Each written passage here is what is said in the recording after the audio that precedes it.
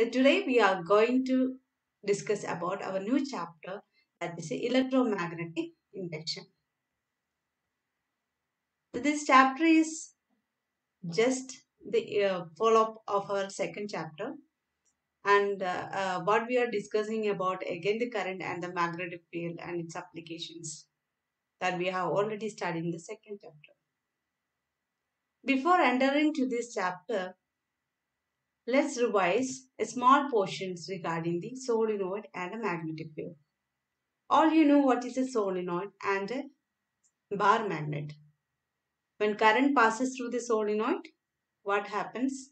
It will behave like a magnet, and the bar magnet will have a permanent magnetic field also.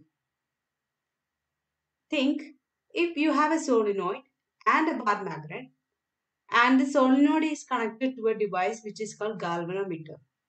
Have you ever known about galvanometer? Maybe or may not be. So this is the galvanometer. The galvanometer, it is a device which is used to detect the smallest current which is passing in a circuit. ഒരു സർക്യൂട്ടിലെ ഏറ്റവും smallest ആയിട്ടുള്ള current measure ചെയ്യാൻ വേണ്ടിയിട്ട് ഉപയോഗിക്കുന്നതാണ് galvanometer. It's A detective. So year നോക്കുമ്പോൾ ഈ ഗാൽവനോമീറ്ററിൽ ഒരു നീഡിലുണ്ട്. It is always at rest if we have not connected to A circuit. That means there is no current is flowing. If this needle has changed either to the right or to the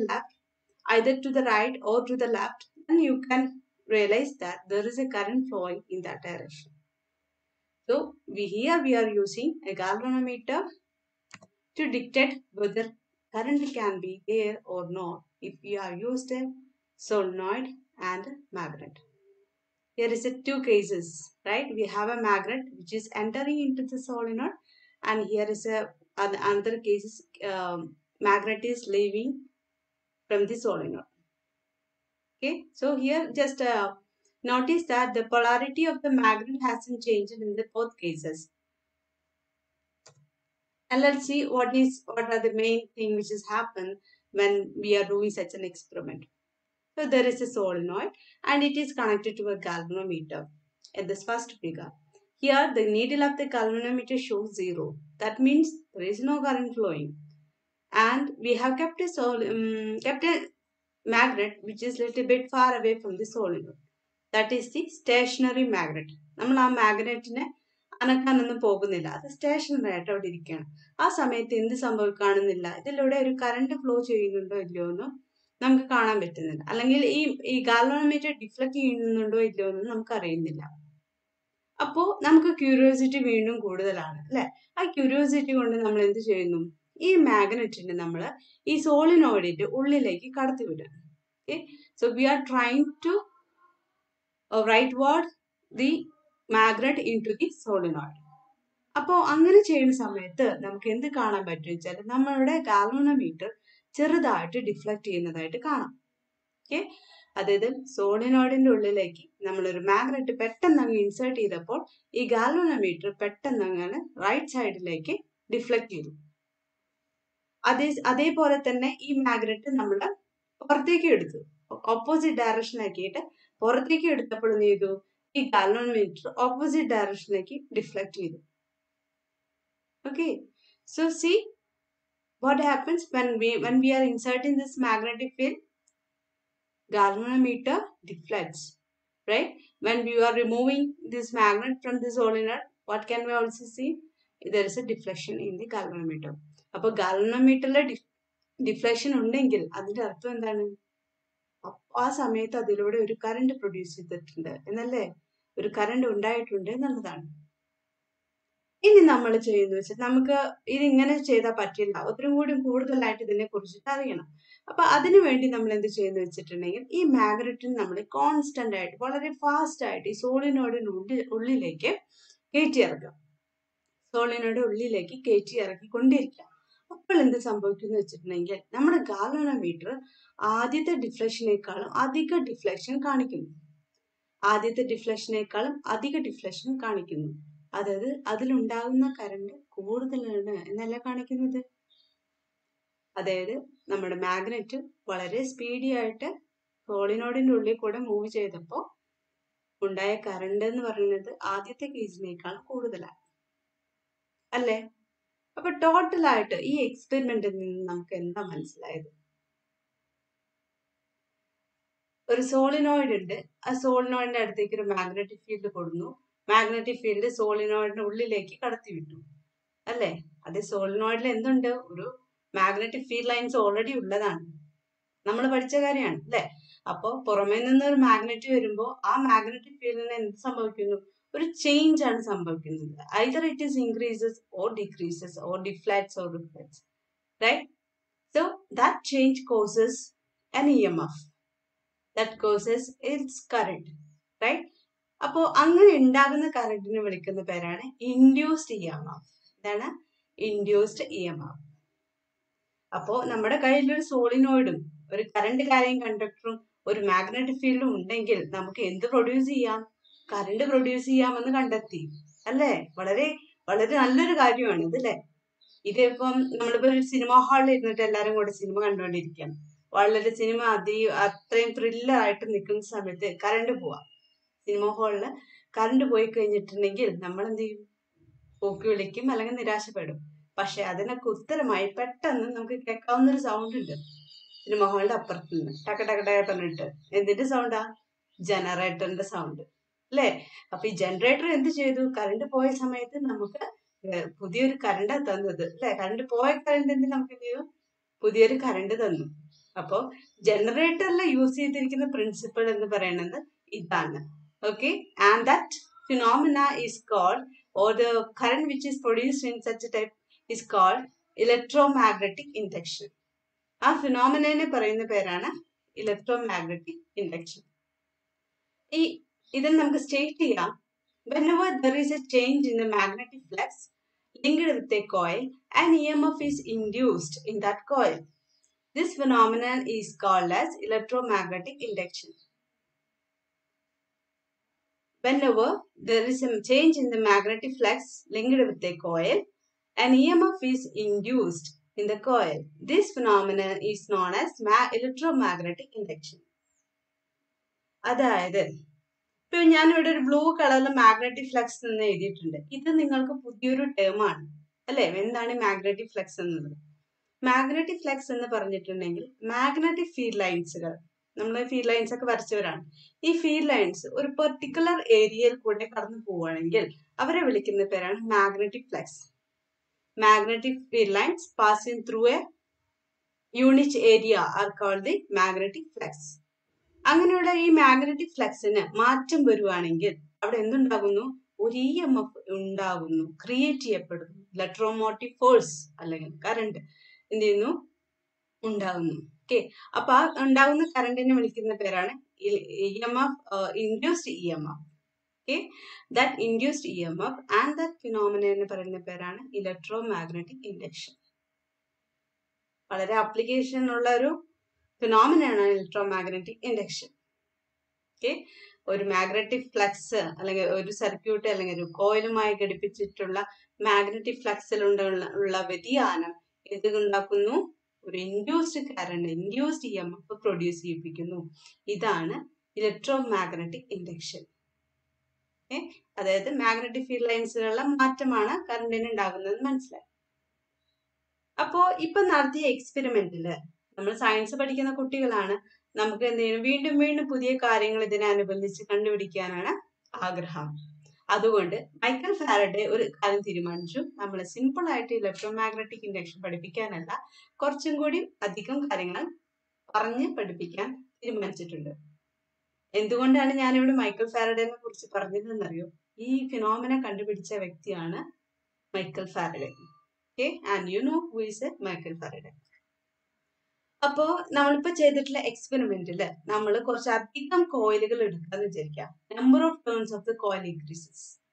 number of turns of the coil increase ചെയ്ത് കഴിഞ്ഞിട്ടുണ്ടെങ്കിൽ എന്ത് സംഭവിക്കാം എന്നാണ് നമ്മൾ നോക്കാൻ പോകുന്നത്. അപ്പൊ ഇവിടെ number of turns of the coil increased ആണ്. നമ്മളൊരു ബാർ മാഗ്നറ്റ് ഉണ്ട്. ഈ ബാർ മാഗ്നറ്റിനെ നമ്മൾ ഇതേമാതിരി ഈ കോയിലിന്റെ ഉള്ളിലേക്ക് എത്തിച്ചു. അപ്പൊ എന്ത് ചെയ്തു? ഗാൽവനോമീറ്റർ കൂടുതലായിട്ട് ഡിഫ്ലക്ട് ചെയ്യുന്നതായിട്ട് കാണാൻ പറ്റും. ഓക്കെ, അതിന്റെ ഇനീഷ്യൽ സ്റ്റേറ്റിനേക്കാളും കൂടുതലായിട്ടുള്ള അളവിൽ കൂടുതൽ കറണ്ട് ഇതിൽ കൂടെ ഇൻഡ്യൂസ്ഡ് കറണ്ട് ഉണ്ടാകുന്നതായിട്ട് കാണാൻ പറ്റും. അതേപോലെ തന്നെയാണ് മാഗ്നറ്റ് മൂവിങ് അപ്പ് ചെയ്യുമ്പോഴും അതിന് തിരിച്ചെടുക്കുമ്പോഴും. അപ്പോ ഇവിടെ നോക്കുക, ഇവിടെ മൂവ് ചെയ്യുന്നത് എന്താണ്? മാഗ്നറ്റ് ആണ് അല്ലെ? മാഗ്നറ്റ് ആണ് ഇവിടെ മൂവ് ചെയ്യുന്നത്. അപ്പൊ ഈ മാഗ്നറ്റും അതേമാതിരിയുള്ള ഈ സോളിനോയിഡും തമ്മിലുള്ള മോഷനെ പറയുന്ന പേരാണ് relative motion. Okay, relative motion. അപ്പൊ ഈ റിലേറ്റീവ് മോഷൻ കാരണം കൊണ്ടാണ് എന്തുണ്ടാകുന്നത്? ഇൻഡ്യൂസ്ഡ് EMF ഉണ്ടാക്കുന്നത്. അപ്പൊ ഈ റിലേറ്റീവ് മോഷൻ രണ്ട് തരത്തിൽ ചെയ്യാം. ഒന്ന്, either we fix the coil and move the magnet. Second one, either we fix the magnet and move the coil. Both give you the same result. Okay, so induced EMF is produced by the relative motion of the magnet and the solenoid. And based on this experiment, let's ask some questions. What happens to the deflections of the galvanometer? Number of turns increased. Number of turns കൂട്ടിയപ്പോൾ ആ ഗാൽവനോമീറ്ററിന് എന്താണ് സംഭവിച്ചത്? എന്ത് സംഭവിച്ചു? Deflection കൂടുകയാണ് ഉണ്ടായത്.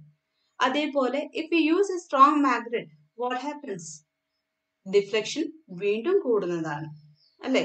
ഇനി നമ്മൾ relative motion കൂട്ടുകയാണ് എങ്കിൽ, അതായത് മാഗ്നറ്റിന്റെയോ സോളിനോയിഡിന്റെയോ മൂവ്മെന്റ് നമ്മൾ ഗ്രേറ്റർ സ്പീഡിലാക്കുകയാണെങ്കിൽ പോലും എന്ത് സംഭവിക്കാം? ഡിഫ്ലക്ഷൻ കൂട്ടാം. അപ്പോ ഇൻഡ്യൂസ്ഡ് EMF ഉണ്ടായിട്ടുണ്ടെങ്കിൽ അതിന്റെ മാഗ്നിറ്റ്യൂഡ് ഇൻക്രീസ് ചെയ്യിക്കേണ്ടുള്ള മെത്തേഡുകൾ ഇപ്പൊ മനസ്സിലായിട്ടില്ലേ? ഒന്നില്ലെങ്കിൽ നമ്പർ ഓഫ് ടേൺസ് ഇൻക്രീസ് ചെയ്യുക, അല്ലെങ്കിൽ സ്ട്രോങ് മാഗ്നറ്റ് യൂസ് ചെയ്യുക, അല്ലെങ്കിൽ റിലേറ്റീവ് മോഷന് ഇൻക്രീസ് ചെയ്യുക, സ്പീഡ് ഇൻക്രീസ് ചെയ്യുക. ഇപ്പോ നമ്മൾ ഇൻഡ്യൂസ്ഡ് EMFനെ കുറിച്ചിട്ട് പഠിച്ചു അല്ലെ? Induced EMF. ഇനി ഈ ഫാക്ടേഴ്സ് എഫക്റ്റിംഗ് ഇൻഡ്യൂസ്ഡ് EMF. ഏതൊക്കെ ഫാക്ടേഴ്സ് ആണ് ഇൻഡ്യൂസ്ഡ് EMF എഫക്ട് ചെയ്യുന്നത്? ഒന്നാണ് number of turns of the coiled conductor. നമ്മൾ യൂസ് ചെയ്യുന്ന കണ്ടക്ടർ അല്ലെങ്കിൽ സോളിനോയിഡിന്റെ number of turns. Second one, the magnetism, means either the magnet is strong or it is a weak. Then third one is the relative motion of the magnet and the solenoid. So these are the main three reasons for the factors affecting the induced EMF. Induced EMFനെ effect ചെയ്യുന്ന കാര്യങ്ങൾ. ഇനി ഏത് current induced EMF എന്ന് പറഞ്ഞിട്ടുണ്ടെങ്കിൽ it is A current. So we should know which direction it is moves, right? We should know which direction it is moved. So what are the factors on which direction of this induced current or induced EMF depends? Induced EMF depend ചെയ്യുന്ന factors ഏതൊക്കെയാണ്? Okay, induced EMF ന്റെ direction depend ചെയ്യുന്ന factors. ഒന്ന് എന്ന് പറയുന്നത് direction of this magnetic field ആണ്. Magnetic ഫീൽഡിന്റെ direction എവിടെയാണോ അത്. രണ്ടാമത്തെന്ന് പറയുന്നത് direction of the conductor or solenoid.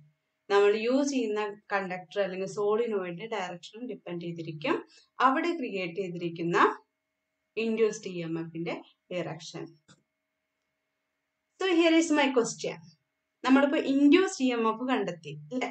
അപ്പൊ ഈ ഇൻഡ്യൂസ്ഡ് EMFും അതേമാതിരി ഒരു ബാറ്ററി കണക്ട് ചെയ്തുകൊണ്ടുണ്ടാവുന്ന EMFും തമ്മിലുള്ള വ്യത്യാസം എന്താണ്? ഇൻഡ്യൂസ്ഡ് EMFും ബാറ്ററി കണക്ട് ചെയ്യുന്ന അല്ലെങ്കിൽ cell or battery, so അതിലുണ്ടാകുന്ന EMF കറണ്ടും തമ്മിലുള്ള വ്യത്യാസം എന്താണ്? ആലോചിച്ചു നോക്കൂ, നിങ്ങൾക്ക് അതിന്റെ ഉത്തരം പെട്ടെന്ന് തന്നെ കിട്ടും. ഇനി കുട്ടികളെ, നമ്മൾ കറണ്ട് കണ്ടെത്തി. അപ്പോൾ എപ്പോഴും എന്ത് ചെയ്യണം? കറണ്ടിന്റെ ഡയറക്ഷൻ നമുക്ക് അറിയണം അല്ലെ? അപ്പൊ ഇവിടെ ഉണ്ടായത് ഇൻഡ്യൂസ്ഡ് കറണ്ട് ആണ്. അപ്പൊ ഇൻഡ്യൂസ്ഡ് കറണ്ടിന്റെ ഡയറക്ഷൻ അറിയാൻ വേണ്ടിയിട്ട് നമ്മൾ യൂസ് ചെയ്യുന്ന ഒരു റൂൾ ആണ് Fleming's right hand rule. Fleming's right hand rule. Already ഫ്ലെമിങ്സിന്റെ left hand rule നമ്മൾ മാഗ്നറ്റിക് ഫീൽഡിൽ പഠിച്ചതാണ്. ഇവിടെ നമ്മൾ യൂസ് ചെയ്യുന്ന റൈറ്റ് ഹാൻഡ് റൂൾ ആണ്. ഈ റൈറ്റ് ഹാൻഡ് റൂള് മെയിൻ ആയിട്ട് എന്തിനാണ് യൂസ് ചെയ്യുന്നത്? ഇൻഡ്യൂസ്ഡ് EMF അല്ലെങ്കിൽ ഇൻഡ്യൂസ്ഡ് കറണ്ടിന്റെ ഡയറക്ഷൻ കണ്ടെത്താൻ വേണ്ടിയിട്ടാണ് നമ്മൾ റൈറ്റ് ഹാൻഡ് റൂള് ഉപയോഗിക്കുന്നത്. അപ്പൊ ഇതിനായിട്ട് നമ്മൾ എന്ത് ചെയ്യണം? നമ്മുടെ റൈറ്റ് ഹാൻഡ് പിടിക്കാം. Okay, so this is my right hand. ഈ റൈറ്റ് ഹാൻഡ് ഇങ്ങനെ പിടിച്ചിട്ടുണ്ടെങ്കിൽ അറിയാലോ, എല്ലാ ഫിംഗേഴ്സും മ്യൂച്വലി പെർപെൻഡിക്കുലർ ആയിരിക്കണം. അപ്പൊ ഇതിലെ തമ്പ്, ഈ തമ്പ് കാണിക്കുന്നത് it gives the direction of motion of the conductor. നമ്മൾ യൂസ് ചെയ്യുന്ന കണ്ടക്ടറിന്റെ ഡയറക്ഷൻ ഓഫ് മോഷനെ കാണിക്കുന്നു. ഇനി ഈ ഫിംഗർ, നമ്മുടെ ചൂണ്ടുവിരൽ കാണിക്കുന്നത് എന്താണ്? മാഗ്നറ്റിക് ഫീൽഡിന്റെ direction. magnetic field in direction. Then middle finger നമ്മൾ കാണിക്കുന്നത് എന്താണ്? Direction of the induced current. ഏത് ഭാഗത്തേക്കാണ് induced current ഉണ്ടാവുന്നത് എന്ന് കാണിക്കുന്നത്. ഓക്കെ, അപ്പൊ ഇൻഡ്യൂസ്ഡ് കറണ്ടിന്റെ ഡയറക്ഷൻ കണ്ടുപിടിക്കാൻ വേണ്ടി ഉപയോഗിക്കുന്ന ഒരു പുതിയ ലോയാണ് Fleming's right hand rule. Okay, അപ്പൊ ഇതുവരെ നമ്മൾ പറഞ്ഞത് ഫാരഡേയുടെ മിറാക്കിൾ ആയിട്ടുള്ള ഇൻവെൻഷനും അതേപോലെയുള്ള അതിന്റെ ബേസിക് ആയിട്ടുള്ള കാര്യങ്ങളാണ്. ഇലക്ട്രോമാഗ്നറ്റിക് ഇൻഡക്ഷൻ എന്താണ്, അതേപോലെ ഇലക്ട്രോമാഗ്നറ്റിക് ഇൻഡക്ഷൻ ഉണ്ടാകുന്ന ഇൻഡ്യൂസ്ഡ് കറണ്ടിന്റെ പ്രത്യേകതകൾ എന്താണ്, ഇൻഡ്യൂസ്ഡ് കറണ്ട് എങ്ങനെ നമുക്ക് ഇൻക്രീസ് ചെയ്യാം, അതേപോലെ ഇൻഡ്യൂസ്ഡ് കറണ്ട് ഡയറക്ഷൻ കണ്ടുപിടിക്കുന്നത് എങ്ങനെയെന്നുള്ള കാര്യങ്ങൾ. So children, I hope you have enjoyed the class and also understood what we have discussed. And about the class notes, I will give you that later. Okay, so bye.